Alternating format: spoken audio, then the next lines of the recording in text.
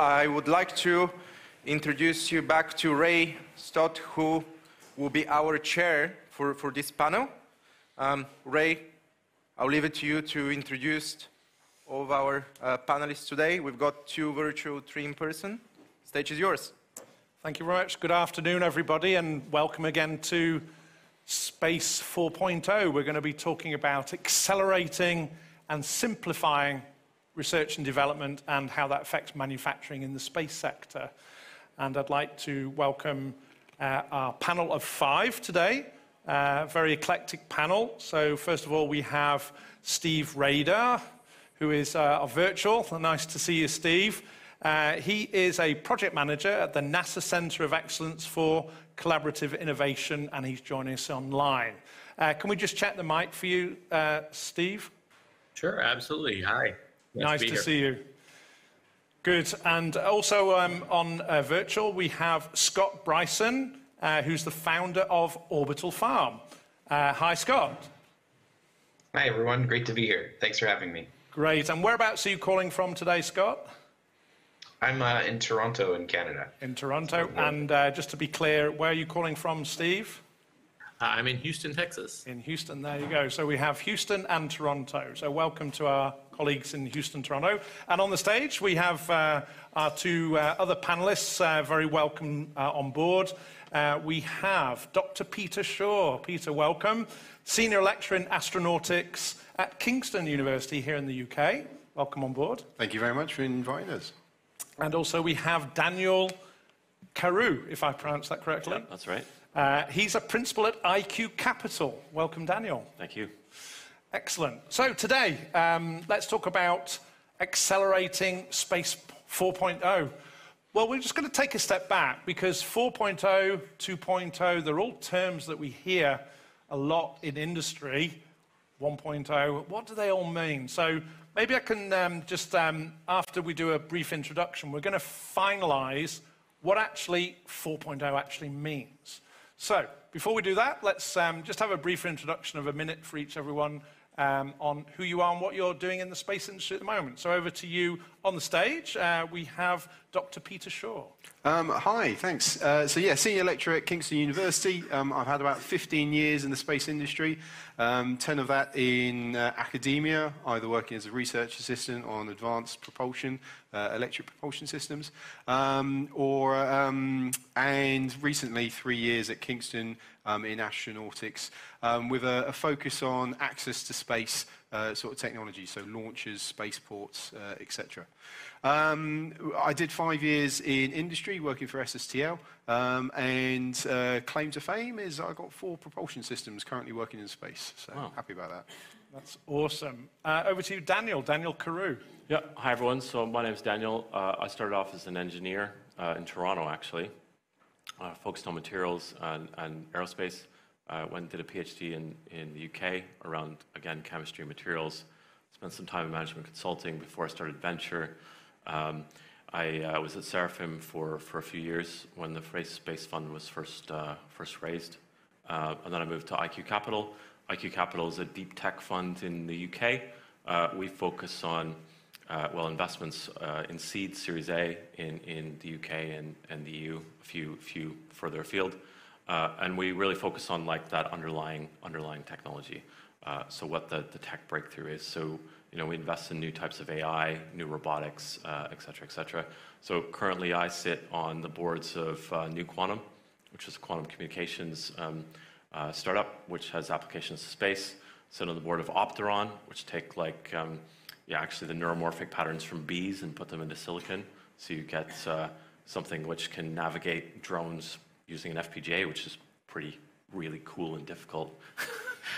So replacing kind of all of the, deep learning and type networks that, cost a lot, et cetera. And I also sit on the board of Oxford Space Systems, which here in the UK, we manufacture antennas for small and large size satellites. So as you can see, we have a multi-talented crew and a Daniel Carew as well. So thank you, Daniel, for that amazing group. Scott Bryson, we have over to you in Canada. Great, thanks. Hi everyone, I'm Scott Bryson from Orbital Farm. I started Orbital Farm 3.5 years ago. What we are doing is developing commercial scale projects here on Earth to pilot and develop technologies for life support systems that can support human habitation in space. So we're tying together the integration of energy, water, technologies, greenhouse systems, and waste management into a complete large-scale system, and trying to build and develop projects here on Earth to impact food security, climate change, waste utilization, and take those actions here on Earth and build a network of platforms that can give us the long-term testing and capability for understanding the integrations, understanding where failures happen, understanding where best use case technologies are, and allowing different countries to participate in the development of space technologies practically here on Earth, and there's long-term applications in space in the future. So we spend a lot of time thinking of the dual-use components of space and Earth, and we take a look at a lot of water utilization and early applications in space with regards to water depots and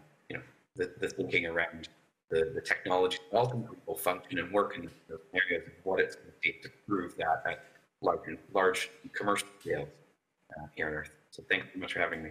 That's awesome. Scott, thank you very much. So we have definitely our Canadian space farmer with us as well. So over to you. We have Steve. Apologies, Steve. Just checking up, making sure I get the name. Steve Rader. Go ahead, Steve. Yeah. No worries. Sure. So I also, like Daniel, started as an engineer about a little over 30 years ago at NASA. And in that time, I've worked in mission control and flight software development, doing delay-tolerant networking protocols. I was the lead architect for the command communications and control and information architecture for Constellation. And more recently, I am the program manager for our Center of Excellence for Collaborative Innovation. And that is a center of excellence that works across NASA as well as the entire federal government to help programs and projects really start to deal with this rapid change in technology and the pace of change by using open innovation. So that's crowdsourced challenges, using existing curated crowds, as well as labor platforms like Freelancer or Optal, those kinds of platforms. And we have access to about 40 different crowdsourced communities that represent about 120 million people worldwide, and have done about 600 projects with the crowd to actually advance spaceflight as well as other portions of the government. So it's kind of an exciting time. Excellent, Steve. Thank you very much for that overview. And finally, myself, Ray Stott from Space Specialists. We provide recruitment, training, and consulting to the global space industry. We have an office in the UK, in the Northwest, in Cheshire, and also in Adelaide, down under in South Australia. And we're very happy to support the event today. And if you need any help in those areas, just get in touch. My fortunate is that I've spent 30 years in the business building and testing satellites. So my sort of levels of expertise are environmental testing of satellites, whether they be satellite constellations or the big geostationary birds, but also space robotics on the International Space Station, and more recently, environmental testing of the GPS satellite Galileo that was recently delivered through to the European Commission. So that's my background. Okay, so we'll talk about Space 4.0. What is Space 4.0? I've heard of Space 1.0. I've got an interesting frown from our doctor here from the university at Kingston. I'm going to put you on the spot. What is Space 4.0 to you? Oh, well, okay, so 4.0 is, well, it's one of those terms bandied around the space industry for the last few years. And it means very different things to very different people. You know, talk to my students, and they think it's just, you know, collaboration and everything which pretty much the space industry has been doing for the last 20 years. But I think, you know, a lot of people in this room kind of probably realize that Space 4.0 to them is more kind of this new nuance of privatization and getting space into SME space companies and really driving that commercial aspect, which is, not new to the people who are here, but might be new to our outside audiences and so on. So really interesting, really exciting. Excellent, thank you very much. I'm going to pass over to you, Scott. You're developing a orbital space farm. Does that come under Space 4.0 for you? I think so. So, you know, the way that I think about where we're at today in space and what that evolution looks like, I think Space 4.0 is once we've already begun commercial activities and operating in space, and there are economies operating, which is really at the point when large-scale life support systems are going to be necessary. So today, you know, we're not spending our time launching satellite salads in space because there's about 6 astronauts on the International Space Station, and we've already got food.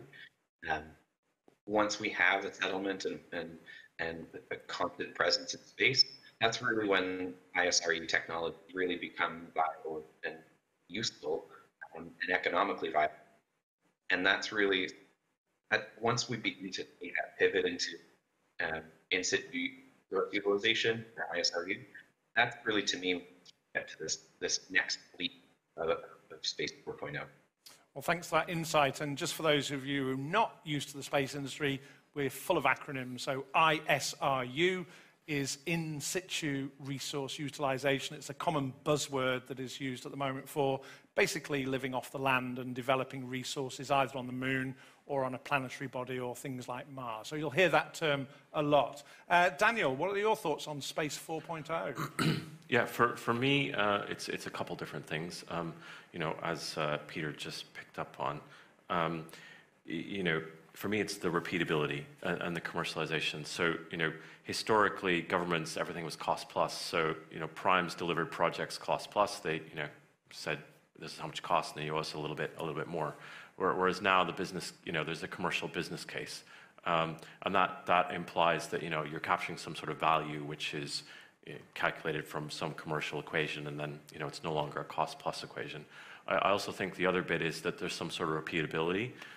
So many of the new space things, or Space 4.0 for me, is kind of the reproduction of what were formerly government services. So you could look at, you know, low Earth tracking, which, you know, the US has a fantastic sort of, and Steve, you know, probably built part of it around communicating with, you know, lots of the missions. But now you've got people like Leo Labs who are tracking stuff, and they've got radars all around the world and so on. And I think, and then on the constellation perspective, you've got a different architecture, right? You no longer have sort of big individual satellites, but, you know, a whole number of satellites which together form a system which have a different architecture, and each one of those is repeatable and so on. So to me, that sort of leads to the repeatability-ness of Industry 4.0 as well, which you see on the ground.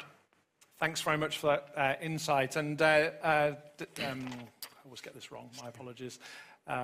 Steve, apologies, Steve. Over to you, Steve. It's one of those hard to pronounce names, I understand. know. So, you know, this is a really interesting area because there's a lot going on here. I think one is this increased access to space, right? Lower launch costs, people actually going up in the commercial area. And that access to space, along with cheaper form factors for satellites and technology, where it's more affordable and easier to get technology into space, it's kind of the backbone of all of this. For NASA, you know, we're moving out of the building that risk base up and handing it off to commercial to now Artemis program going outside of low Earth orbit and going to the next high risk area of living on the moon and ultimately on Mars. And so our focus is actually in the exploration range. And throughout all of this, we're trying to make sure that we're adjusting, not just on the Space 4.0 piece, but really what's happening in the rest of the business world, which there are huge seismic shifts going on because the rate of change in technology has grown to such a pace that industry's just having a hard time keeping up. The expertise, finding the technology in this huge mushroom cloud of technology, and that's where our group is focused. We're really trying to make sure we understand how do we access folks as they're more and more in the gig economy and experts are harder to find, and how are we going to find those technologies, especially with as much startup work that's going on in the space arena. It's a whole new area, and we're trying to figure out how do we make all those connections so that we create the kinds of ecosystems that can make the rest of this work. Excellent insight. So here we're hearing a few things that we'll touch on later in the talk, actually. You know, this rate of change of technology. How do we keep up with that? How do we track that? But also, because Space 4.0 is that melting pot of innovation that you've just described very well, obviously the rate of change will be dynamic, and we need to be able to adapt and listen to it. And just out of interest, I'm not sure if anybody in the audience or online, maybe there's somewhere a definition of Space 4.0. Maybe there is a Wikipedia or something out there. Could be kind of useful to know what we're talking about, because everybody uses the term. And you've heard some interesting angles there from our panel globally. Okay, so let's move on. We're talking about the impact of this rate of change. I'd just like to touch on a thing that we think we talk about pretty much every day, actually, the skills gap. There seems to be a skills gap. And that skills gap's not just in our sector, it's across a whole number of sectors. So Scott, let me just pose to you, what are the problems of the skills gap that you see in the current developing technology areas, especially in research and development? Yeah, it's a good question. So life support system groups have been very niche focused. So there are very few in between companies, let alone people that even work at those companies, that have knowledge of how the support system function. The good thing is that the technology is used outside of the aerospace, so the space industry is used in the aerospace sector, in aircraft, and in submarines, for example. This is a critical component of technology. We've got a lot of different analogs in the technology space to talk to talent and understand talent. We also can draw on people from the controlled environment agriculture sector. It's really been a emerging sector globally, but it still is incredibly constrained talent. So access to people that have experience, have knowledge of all the components. The life support system section of how you enable space settlement, I think probably more complex than even in the launch sector, because of the number of individual components of technology that need to be integrated and working together. This is an exponential level of complexity, and you can have cascading failures across an entire system. And so it requires a huge variety and depth of knowledge that goes from energy and maintaining stable energy systems, fuel production systems, and water storage, sanitation, and food safety, and air. It's really wide. So to Stephen's point earlier, having a diverse set of specialists and experts is really critical for us here. But we are seeing certainly a lot of interest publicly with NASA, the Canadian Space Agency, putting out challenges in developing technology for food and space. There's a huge application that came towards, which is fantastic to start building that. And there are even programs that have been going on in the 1990s to even here in Canada, where they're bringing seeds that have been up to space and allowing that in school programs for it's called Tomato Sphere, for example. They're really allowing kids to even plant seeds that compare what tomato seed looks different to it's gone to space, and what are those genetic differences. So we've been seeding that for a long time. Excuse the pun. But that needs to happen more, and it needs to happen in many other countries and many other places. And so, yeah, more and more. Thanks for that analysis, and we love puns on this panel. So that's the sort of North America view. What's happening in the UK? So do you think that's different, the skills gap in the UK, especially from a university angle? What are you seeing? What's the litmus test of the skills gap at the moment at your university? It kind of goes back to what we were talking about the rate of change. Now, if you roll back a few years, before we had this mushroom cloud of SME companies and so on, it was big governments were getting the money, handing them out to the big industries. And so when you've got these big industries, you can, dare I say it, pigeonhole people. You can have your mechanical engineers, you can have your computer scientists, you can have your scientists, and so on. And so it worked. And so the university system built up behind that. And so we have dedicated courses to mechanical engineers, to computer scientists, to physicists, and so on.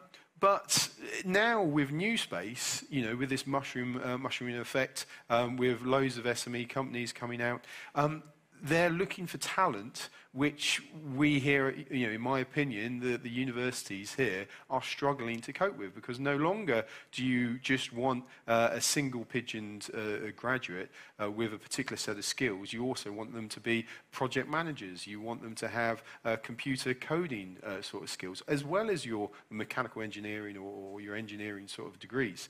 So your businesses are asking for more. And so we, especially here in the UK, the universities need to change. And the way that we need to change is that we need industry help to provide pressure on the accrediting bodies. So, for instance, you've got the Royal Mechanical Engineering Society, you've got the Royal Aeronautics Society. They all accredit the university courses. And what we need here in the UK is some sort of space accrediting body. Okay, so we can now pick and choose our courses, and we can have a bit of mechanical engineering, we can have a bit of science, we can have a bit of computer science, and this is something that we're missing, like the ability to pick and mix to make a specific space courses. That's really fascinating to hear that things are developing that fast, and already key skills are missing. I do remember that just recently we've had the Space Skills Survey also published in the UK for the space sector, and some of the key takeaways from that I remember are coding, the expertise needed also to work in teams and project management, but also just that sort of level of, I would say, study in depth at different levels, and not maybe just the sort of general top level. So there's a bit of a need to be a jack of all trades, if I may say the expression, but also you need to go in depth as well. Totally, and there's also this element of hands-on sort of practical sort of experience, which apprenticeships are fantastic about, but there is industry is also wanting, and I'm sure we could talk about this a bit later, but wanting sort of this kind of experience to go with their perfectly formed graduates. And we need industry help to make that happen, and that's something which is definitely worth exploring. So it sounds like we need better communication between our industries and universities and higher colleges of further education, which is, in order to meet that challenge. You mentioned challenges that you use to sort of meet the technological leaps that are happening at a faster rate in the industry. We're obviously at the slightly more cutting edge of that in the space sector. The challenges will be met only if we have the right skilled workforce to meet the challenges. Otherwise, we're going to have a disconnect. So this is the sort of problem brewing. I'd like to move on to another question in terms of industries. Daniel, new space. We talk about new space as another term. What is new space? I don't want to go into that. But in terms of the work and the changing environment, the whole world's just changed, of course. What do you see new space is all about in terms of the way we're working now? Well, I mean, it has a lot actually to do with what Peter was just saying. Many of the teams that I've invested in over the years they've been university students who have just come out of university. They decided that space was really cool. They did something at university. Many of them did a CubeSat of some type. And they did all those skills, right? They just went and decided that they were going to do it, and they made it happen. I remember when I was doing the ISI investment. Those guys just decided they were going to build a SAR, synthetic aperture radar, right? And for anyone who knows, that is really hard. Like, that is the most hard of like radio things that you can do, basically. And yeah, they just went and read all the books, some of them which were 40 years old, and recreated all the algorithms themselves and built their own SAR from like the ground up, right? That is the sort of skills that we need. And you do kind of only find them in these people who are kind of going out and confronting problems, you know, like Scott does, and just going and like learning like what are all the different applications would deal with my particular problem. And I think the other thing is just, you know, how people are working differently. They are taking a lot of the tools which are common in other industries. So, you know, many of the coding techniques which are used in space are, you know, 30 years old, and some of them are bringing in some of those new tools. But then there is, you know, they trade information a lot, which I think is a lot different from how people used to do it. You know, they did it within their own company, but I think people trade in information a lot across company and up and down the supply chain, which I think is different. And I mean, you know, for anyone who's like doing any kind of DD, you know, on any company, actually the space, you know, what DD, sorry, we'll have to finish. Due diligence. Due diligence. Due diligence. DD is due diligence. Steve's like NASA forums are the place to go. Okay, if you want to find out about one particular like space thing, that you just go and like read those forums for a little bit. Cool. You'll be up to speed. So we have a DC talking about a DD. Thanks, Daniel. That's awesome. Yeah, it's interesting perspective, that aspect of you know, where the economy is moving, how people are adapting to the working environment. We're learning a new way of working, actually, and also there's a lot of innovation. You know, some things are working, some things don't, and the world's changing. Moving over to North America, Steve, what's happening with the gig economy? It's changing also rapidly in the US, isn't it? Yeah, it's really kind of crazy. There are studies that came out in 2017 that said that there would be more gig workers than full-time workers by 2027. Wow. And Corona just upended that trend and made it much faster. Just last year, there was a study from MBO Partners that said there was a 34% increase in the number of freelancers last year between 20 and 21. This shift is really a whole new mindset for working. People don't want to work for large organizations anymore. They have found that they like agency. They like to work on the things they like to work on. And the good news for space folks is people have a passion for space. More people want to work in this area. I think that the hiccup for organizations is they haven't figured out how to utilize that kind of talent. But on the gig side, you're seeing, you know, crowds like Spacely that Tom Cook is putting together, which are all people who came through the space industry that you can go hire for a project that is, you know, a 2-hour phone call or a 3-month project. And I think what we miss sometimes is it's not just the pace of change. We live in a very complex technology world, and you can't actually hire all full-time employees and be a small business and be able to get all the skills you need. You just can't. And in fact, even if you're a large organization, you can't hire your way out of the rate of change because you can never onboard all the people you need because there's too many skills out there that are just popping up left and right. And so what we're really seeing is organizations are having to restructure and rethink how they access talent, and the gig economy is popping up at just that same time. So I think organizations are having to figure out how do we actually put together teams that can bring in and out people as needed, rather than this idea of building a small team that will know everything they've got to know. I think the other thing I would add on to this is one of the key sets of skills that is really lacking and is really bolstering the gig economy is software and data skills, data science skills. And we're not seeing engineers being produced that have those skills to do model-based systems engineering, to do digital twins, to do the kinds of work that the leaders in this industry have to do, right? The disruptors, the ones that will win, are the ones that are digital natives, and they start from the beginning, and that's how they're going to go produce all the way through their life cycle. And so many companies still have staff that don't get that. And I would say universities are dropping the ball here. I'm sorry. But I think that model, we don't have managers in place that understand software and data science, and we don't have engineers that understand data science to the quantities we need. If you go look at the new models that are coming out in industry, there's a bank in China, Ant Financial, that is just blowing away all the other models. And it's 9,000 employees that service 750 million customers. And almost all of those employees aren't bankers. They're data scientists and software engineers. We've got to change the way we're thinking about how we put our teams together and staff, because when we go into space, the secret's going to be automation.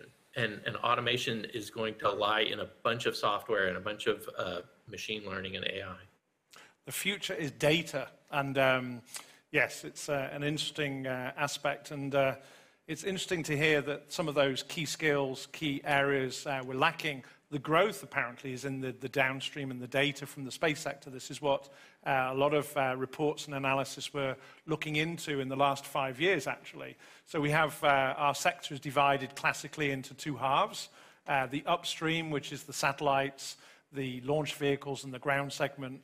Effectively, it's like a power station. I make the analogy to a power station producing electricity, which is the data or the downstream. What does the data mean? It's telecommunications, it's Earth observation data, it's weather data, it's data from sensors on satellites in low Earth orbit. It's how we use this data that's going to be critical for not just us going into space, but also the health of the planet and all of the things we're looking at in the upcoming COP meeting that we will have in Scotland. So data-driven analytics is a key area for skills, is a key area for the growth and future health of the industry.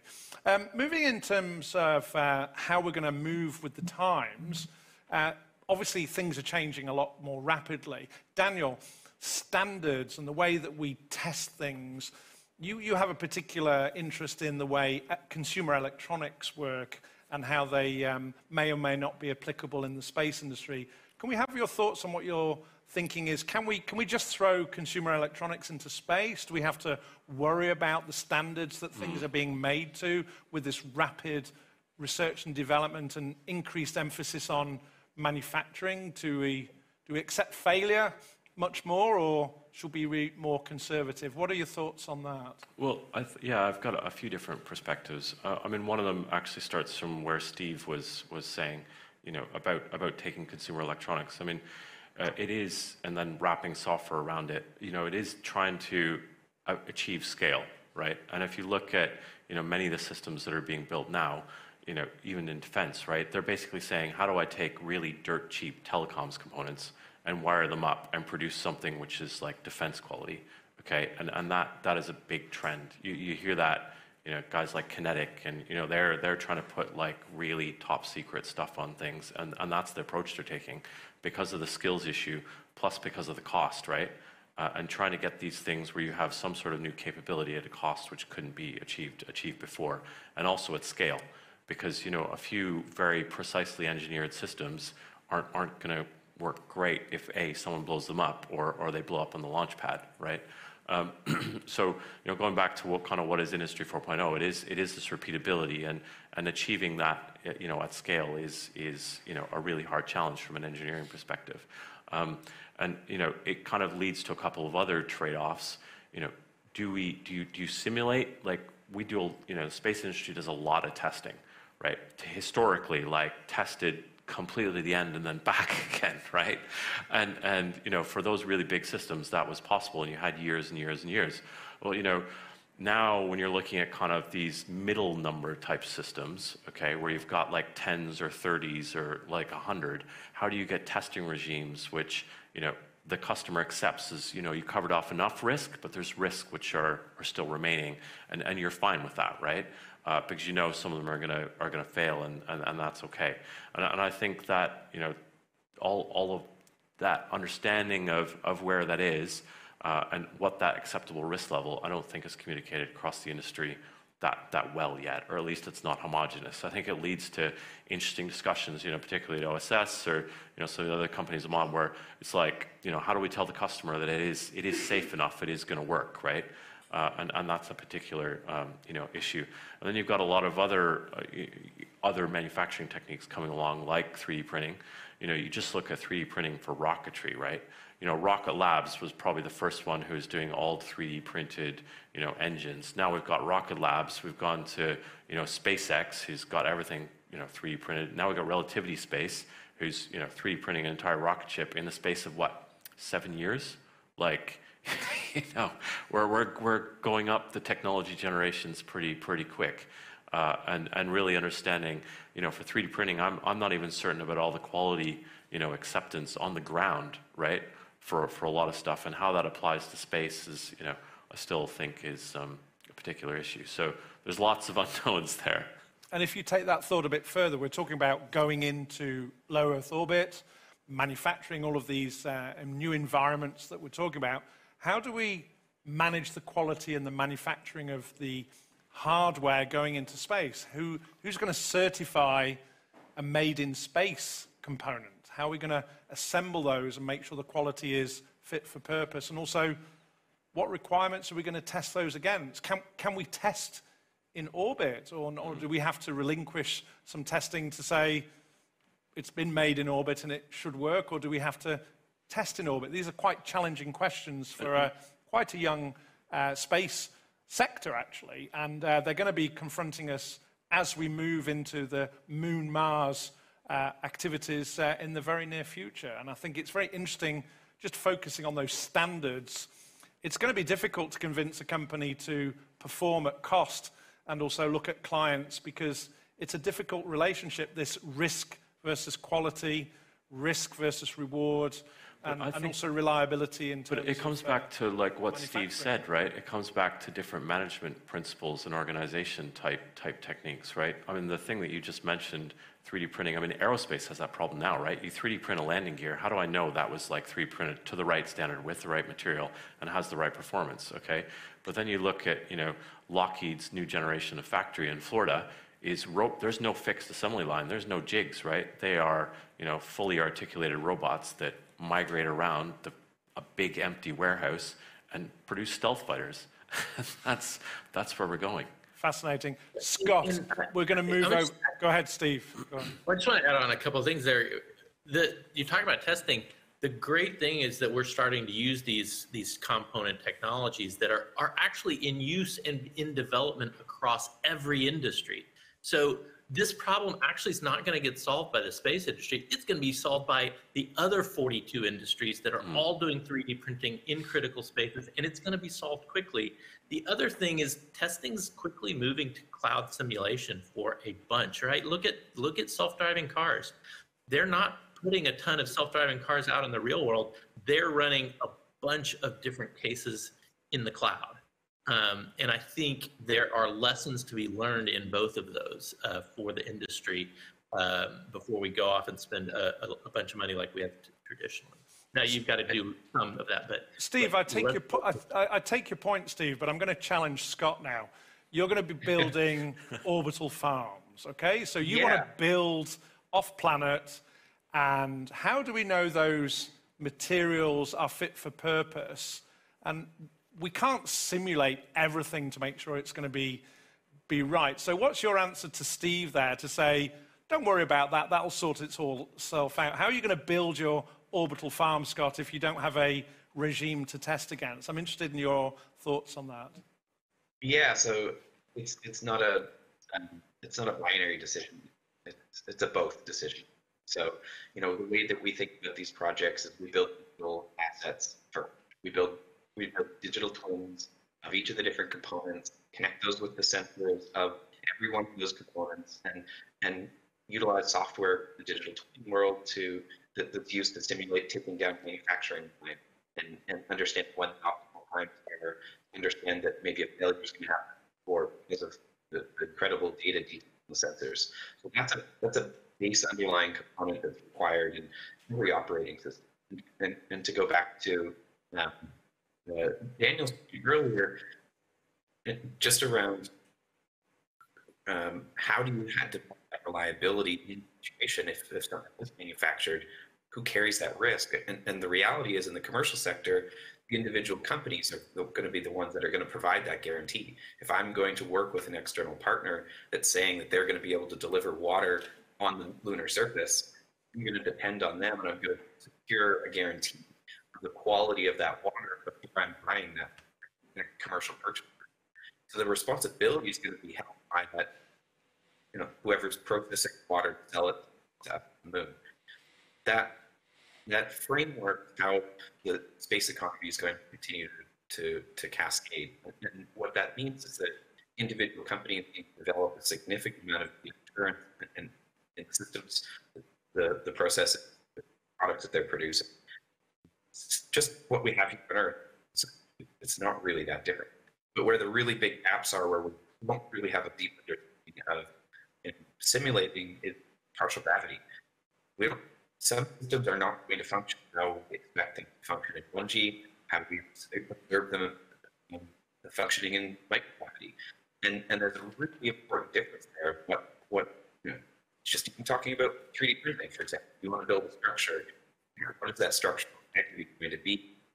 Really almost impossible to develop a model with enough assurances to understand all the different complexities in partial gravity. That's what we need to have are assets that are orbiting, that can have rotating structures, simulate gravity of lunar gravity, of Mars gravity. We test different manufacturing capabilities of the Earth here first, and then also then validate the system in situ. So that's a really big gap that we're not probably been exploring enough. Thank you for that insight, Scott. So we heard about partial gravity. It's something I've picked up on, and we're also interested because the environment that our hardware, our software is going to be used in is going to be changing. Maybe not. Depends on that whole environment of the supply chain, from it being made, being used, and then being operated on or doing stuff in the whole ecosystem of maybe launching from Earth, being made in space, and then being used on the moon in a partial gravity environment, or maybe on Mars, or on an asteroid, or planetary body. So the environment, radiation environment, the thermal environment may be very different for certain specific situations. And it may be difficult to actually find a testing regime that can actually encompass all of that. And we might get spikes of one-off failures because it may be, just because it was really, really cold, or it might be that it was very, very high radiation because the sun was at its solar maximum. So these are more complications that are thrown into this exploration space, if I call it that, challenge of standards, etc. So interesting. Moving on in terms of the rate of change of technology, we've heard of that right at the beginning of this talk. Dr. Peter Shaw, you are at a university. You should know all about this, the rate of change. What's happening? What's going on? I'd like to hear a little bit more about this so-called rate. Can we keep up? Is it a problem? Is it good? Is it bad? What's really going on with this rate of change of technology that's happening? Okay, well, that's a big question. Okay, so let me ramble on for a bit.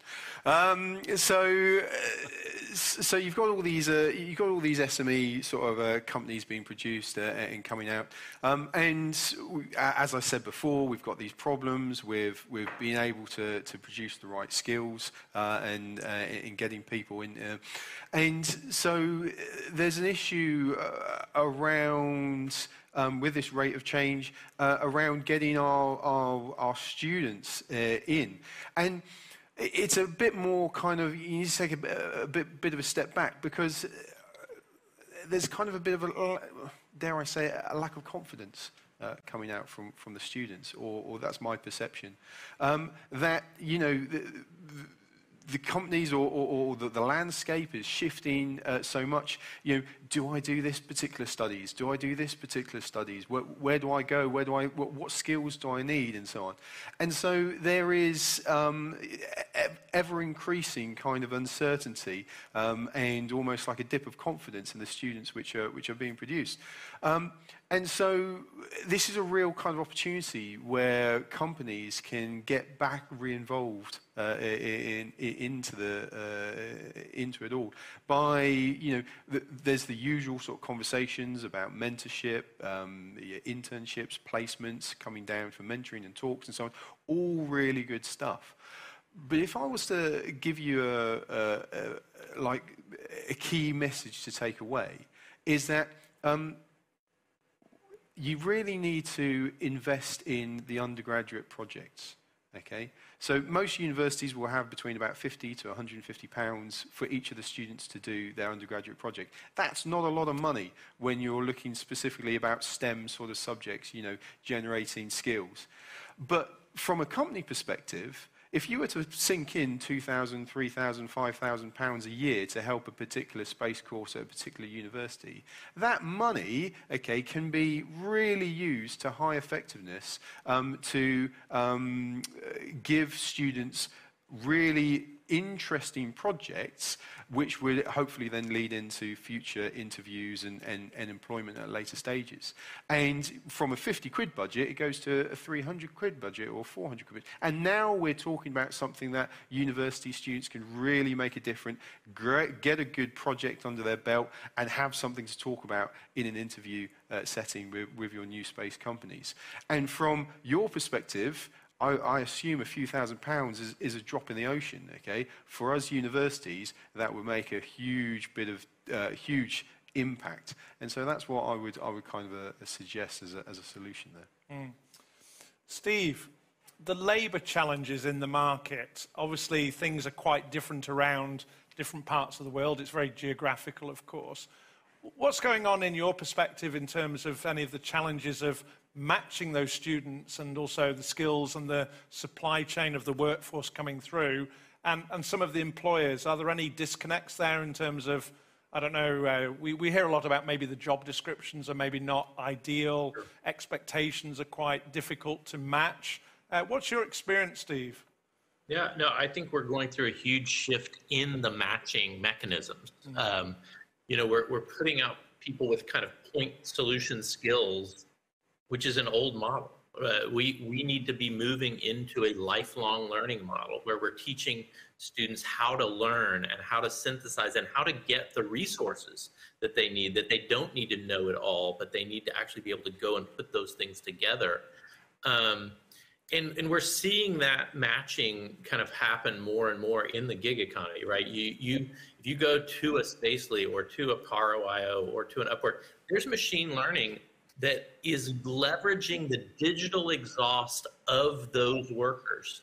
So looking at not just what their two-page resume says, but a record of everything they've learned to the detail and everything they've experienced, and using that to match them to projects, not nebulous jobs.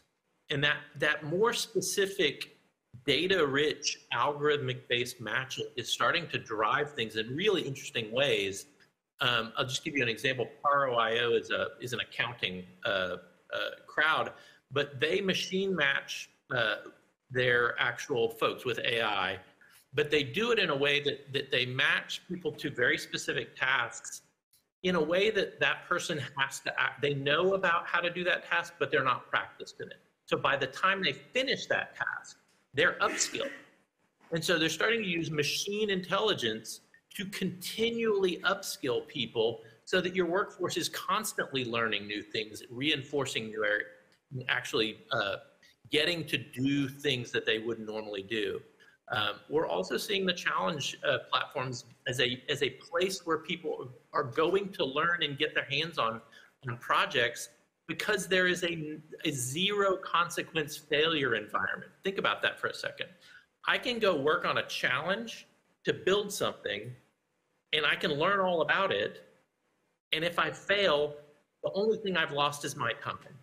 Where else in the world can you have no consequence failure. And if you want to innovate, that's what you need, is to be able to fail without consequence. But if you work for someone or you're in school, there are consequences if you fail. And I think that's really limiting our innovation. So those are, I burped out a little bit more than you asked there, but that was so partially. It should be part of the learning experience to fail. We should learn. It's an advantage also to fail because that's how we innovate. And our cultures need to adapt to that. Peter, we had a bit of a coffee chat the other day, and you've got some issues regarding some of the PhD funding. Tell us a bit more about that. Yeah, so like I asked the question earlier, there's a real issue with funding in the UK. I won't go into a huge amount of details with it, but effectively, space technology PhD funding is almost non-existent, okay? I've got 3 PhD students at the moment, they're all self-funded. There's an issue with the funding bodies. The UK Space Agency is very cautious about doing multi-year funding, and traditional places like the Engineering Council and so on, you need to be dual purpose to get any sort of PhD funding for space activities. It must also have some sort of terrestrial aspect to it as well. So we're in a position, especially here in the UK, where funding for PhDs is quite direct. And so, PhD funding is only about 75 to 100 grand for over a 4-year period, and you get some really good innovation in IP. And so if there was a message that I would send out to you, it would be contemplate directly funding PhD students. And there's another issue. It's not just PhD funding. It's all about this okay to fail, which we just clearly mentioned. I mean, universities are great for the students to fail, and they still get good learning out of it and so on. But one area which we really kind of have issues with is the whole kind of funding cycle. You have to put in a proposal for a particular bit of research, okay? And that proposal has got to be written, lots of tick boxes and check boxes and everything. And it's done in such a way that the proposals can't fail. Once you do the work, okay, it's almost inevitable what the results of that bit of funding is going to be.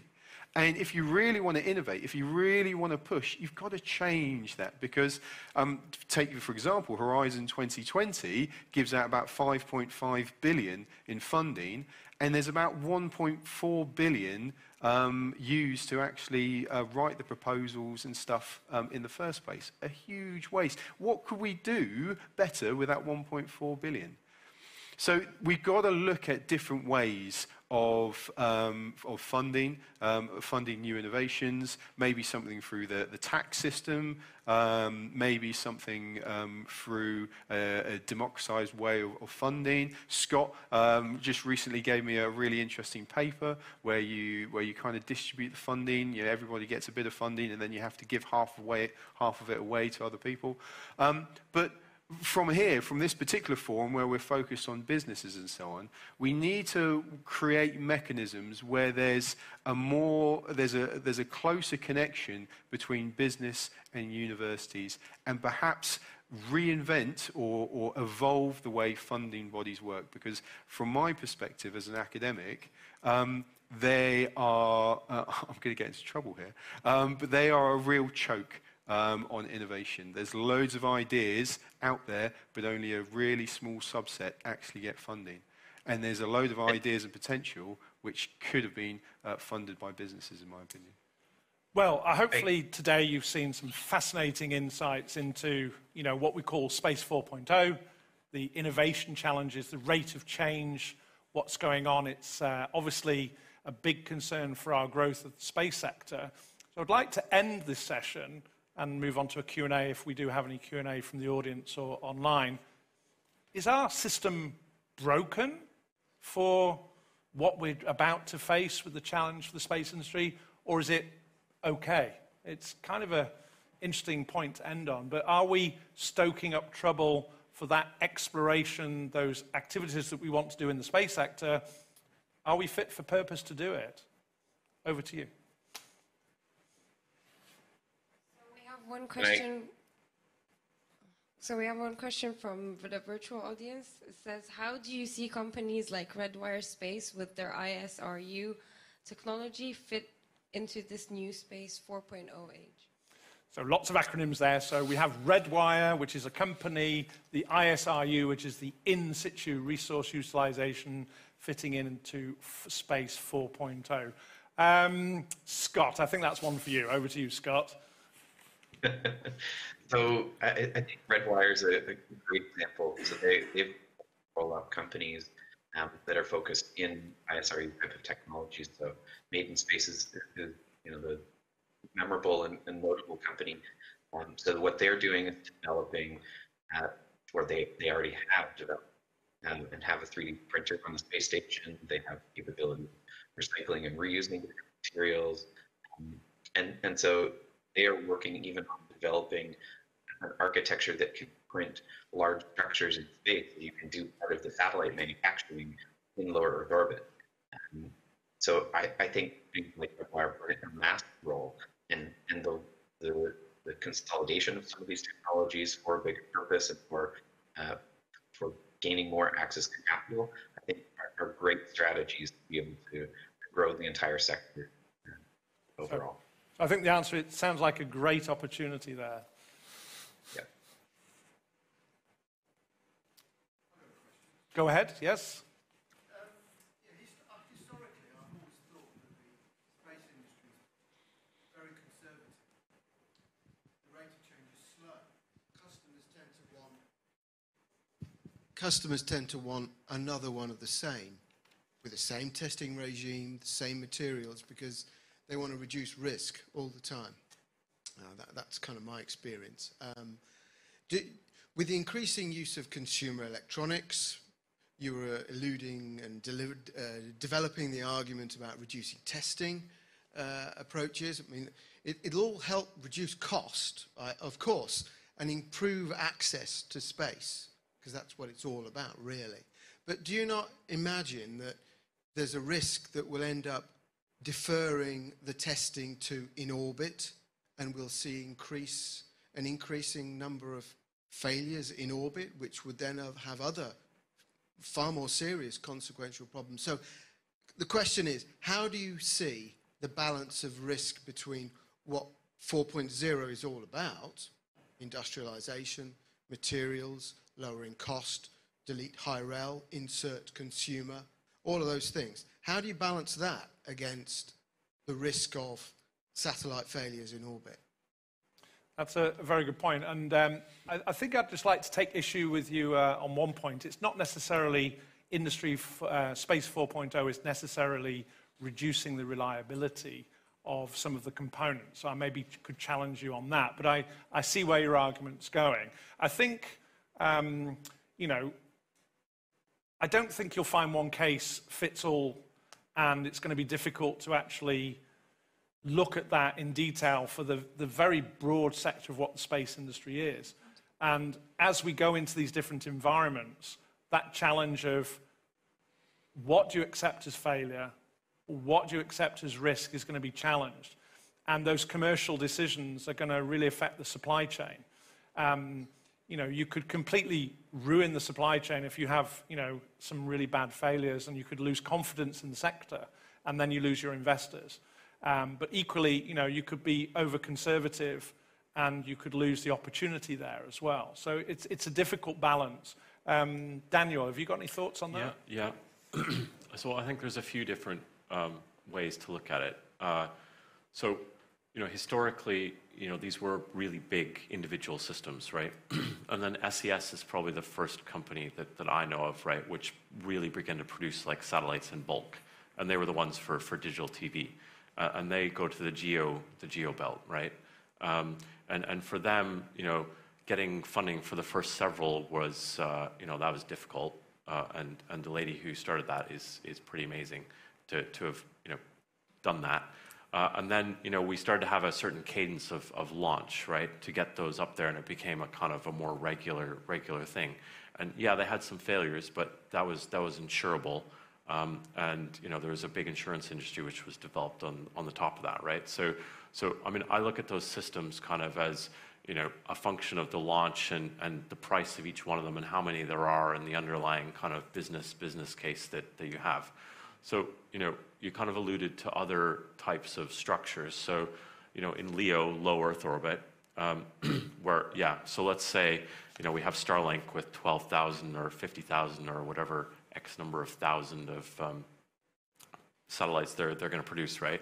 And they have a launch and they shove them out like 60 at a time.